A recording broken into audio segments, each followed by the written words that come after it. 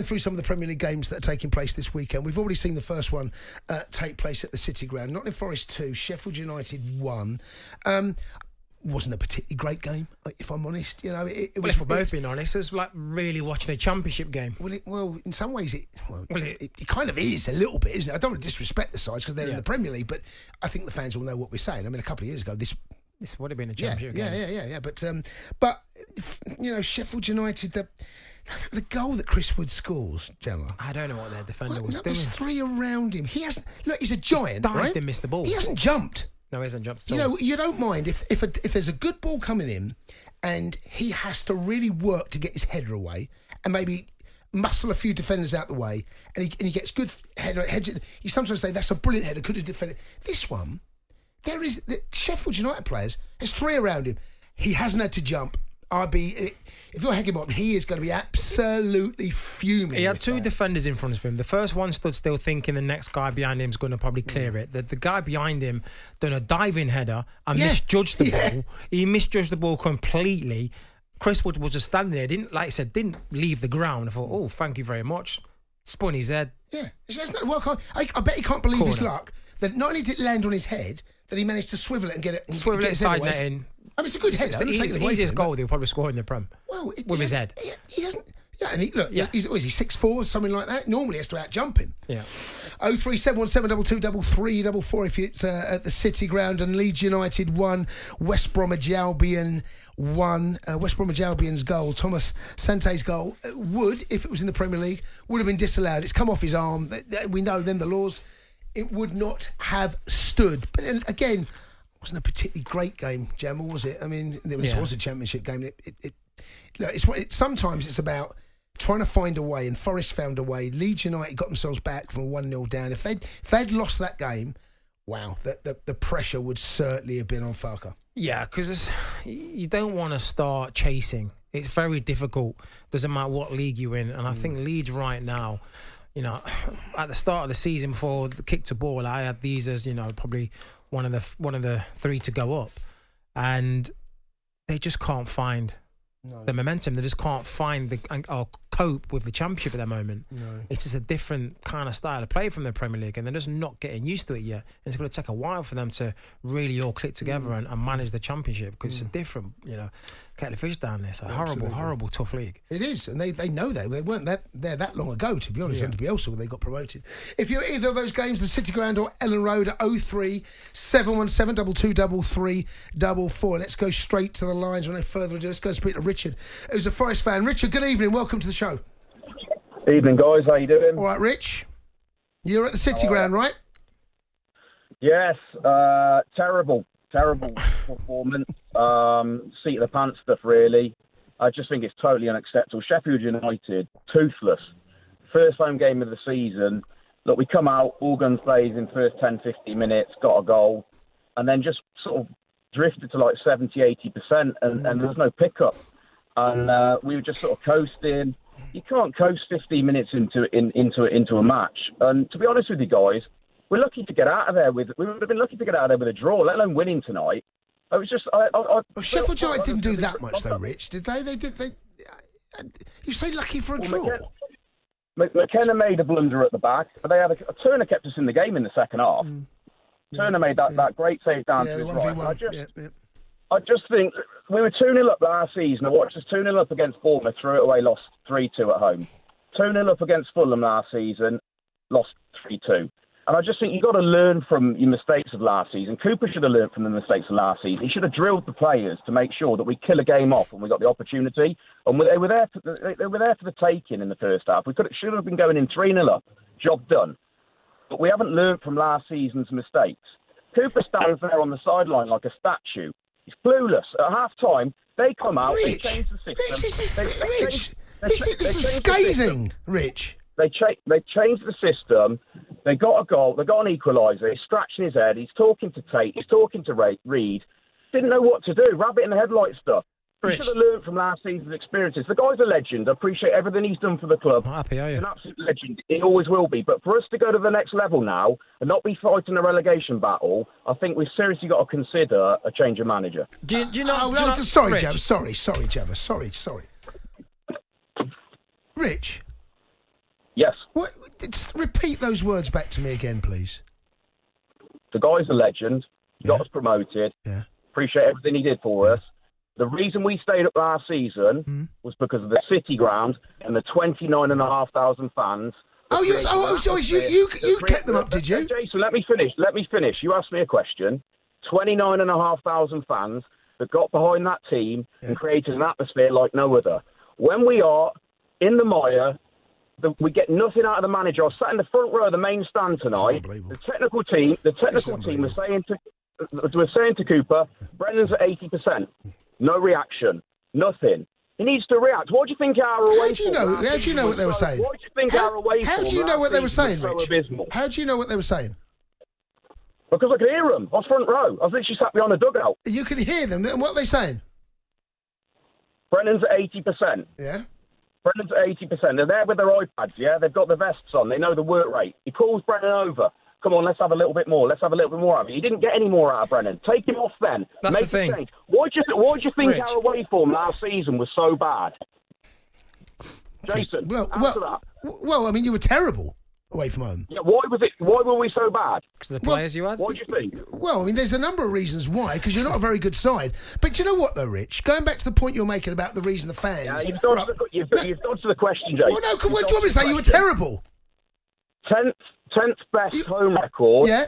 Terrible 20th away form. Why were we so bad? Because we relied on our manager. That was all we could rely on. Do you know what makes me laugh about this, right?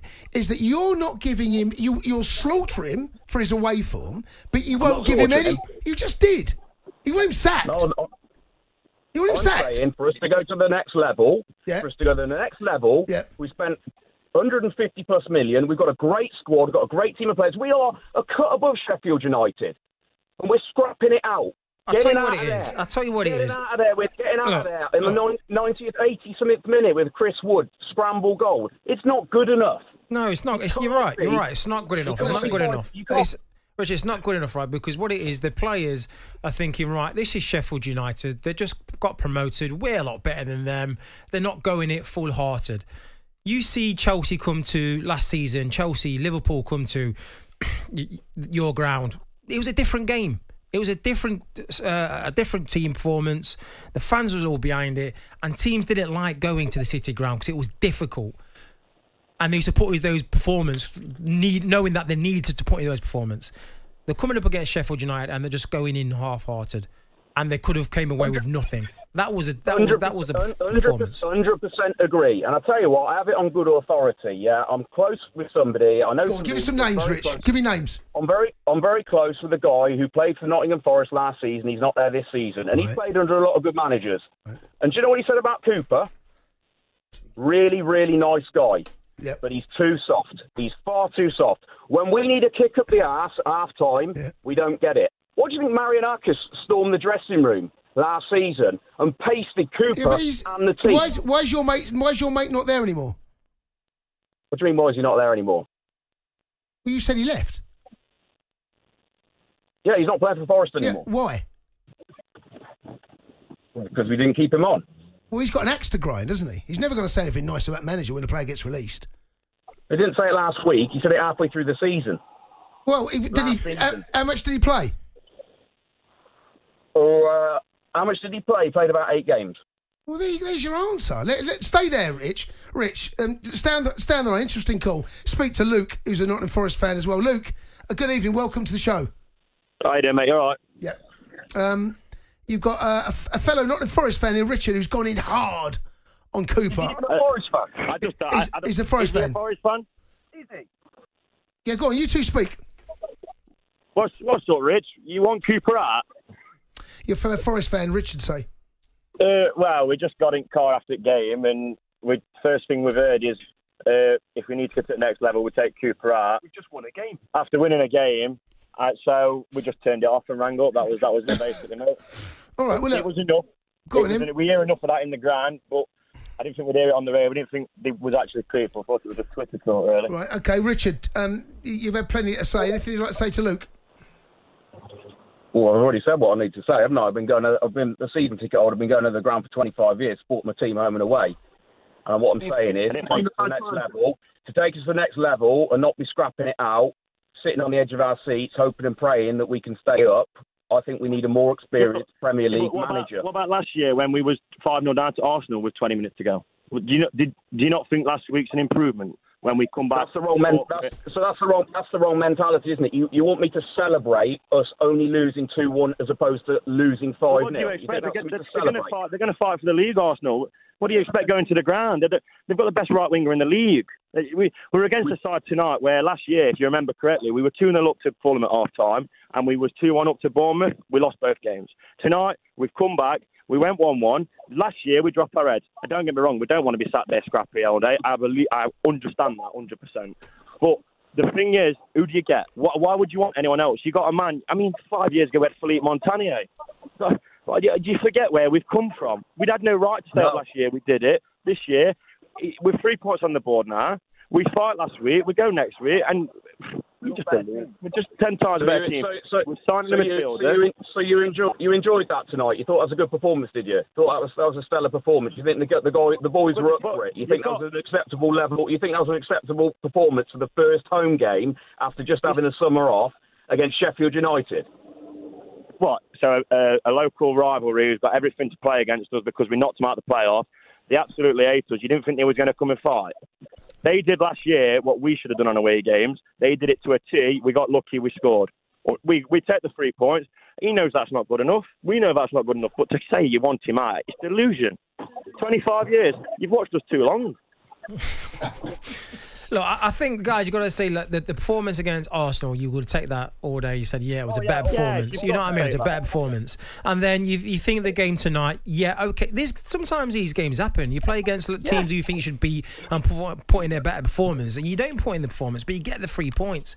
End of the day, that's what's going to matter come, 38 games down the line when you look, right, we've got 3 points here. We might not play great, but we've got 3 points. Not every team plays amazing at home every game. Well, Man United midweek, I don't know if you saw that game, They got walloped by Wolves, but they was happy to come away with 3 points. Yeah, exactly. You take the 3 points, and what you say is, we don't want to be scrapping every game, but we've still got our main defenders injured. And I get what Richard's saying. You don't want to see these performances week in, week out, at home. You get that. The boys weren't up for it tonight. That's my problem. The boys weren't up for it tonight. But that ain't something to ring up and say you want Cooper out. They were up for the first 15 minutes. What I'm saying is there should have been changes made. The team should have been motivated at halftime. The changes won the game. I didn't see anything. I didn't see anything from the team after we scored. It wasn't good enough. But we scored. We won. Lucky. The changes that you say that Cooper should have made. We flew to victory. Cooper stood there sweating. He was walking around the ground at the end thinking, Christ, I'm still in the job, thank God for that. Because he knew we would have been underfoot if we had a loss tonight, and we nearly did lose. We're not. You've got to just be real about it.